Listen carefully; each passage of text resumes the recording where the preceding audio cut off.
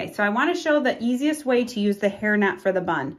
First of all, you need to make sure that you have these kind of pins. These are called hair pins. It's different than a bobby pin. These work much better. You can also get really big ones like this on Amazon. I really like these for Emery's hair, or ones like these also on Amazon, and these ones are by Black. So you can get all those on Amazon, however you want to do it. So the best way to do this is to take the hairnet and stick it right over top of the elastic, and then pull it all the way down and tuck all of the hair into the hairnet, and then start to twist, and then bring it around like that. And then you're going to take your hairpin and you're actually going to go in this way and then into the hair, push it back in.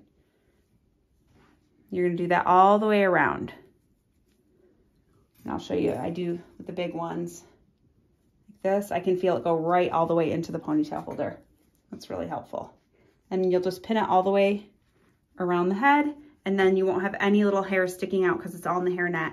You'll want to get some cheap gel like LA Looks or something ridiculous like that to slick back all these little tiny hairs. But that's the best way I found to use the hairnet.